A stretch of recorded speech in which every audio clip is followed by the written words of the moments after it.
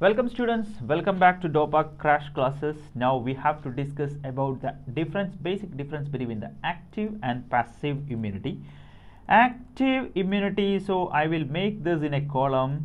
Active, the basic difference between active and passive immunity.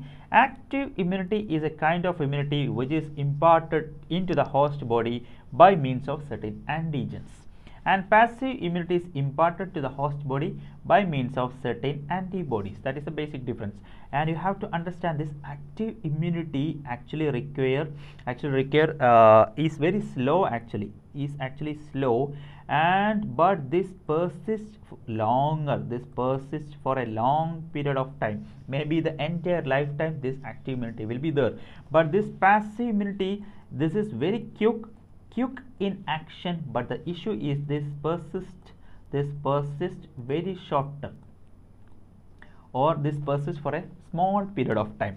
And you will be getting the clear picture when we describe the examples for this.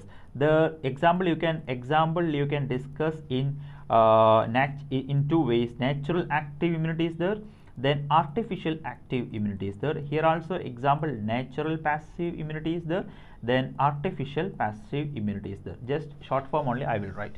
So natural active immunity, one of the common example is simply our chicken pox. Hope you know this chicken pox. For example, once you are stuck with this chicken pox in your childhood, you won't be getting the second or third infection. You will be prevented from this getting the second infection because of this active immunity. And one of the example for artificial active immunity, yes, the very good example for this is vaccination. I think you are very familiar with this vaccination nowadays, because the COVID vaccination has recently launched in our world. So this vaccination also, in vaccination you will be learning this vaccination in the next subsequent topic. Vaccination, in this vaccination actually ready-made, killed or inactive antigens are actually administered into the body, so that our body will recognize this, and the second time if the actual infective antigen comes, our body will be well equipped to act against it. Okay, so that we will be protected, and this will be persisting for long period of time. And about this passive immunity, as I have told, there is antibodies which is working in this, and the example for this natural passive immunity is colostrum. I hope you know this colostrum, that is the first milk which is delivered into the baby. This colostrum actually contains which antigen? Hope you know, that is our IgA antibody. Sorry, antigen, it is not antigen, antibody. Colostrum contains the antibody, that is IgA, immunoglobulin A. And also I hope you know the IgG is the only antibody which crosses the placenta. That is also another example for this natural passive immunity. Naturally the child is getting these antibodies. And artificially, are there any situation in which we are artificially injecting certain antibodies to the host organism?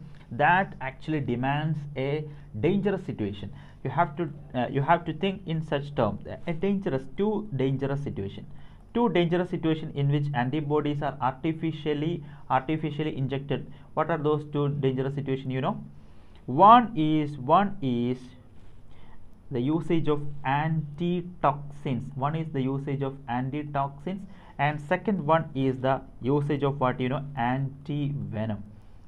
Antitoxins are used in two situations. Number one is diphtheria, and number two is tetanus. Actually this diphtheria and tetanus, as we have discussed, these are actually could be prevented by vaccination. Suppose an unimmunized or unvaccinated child got this,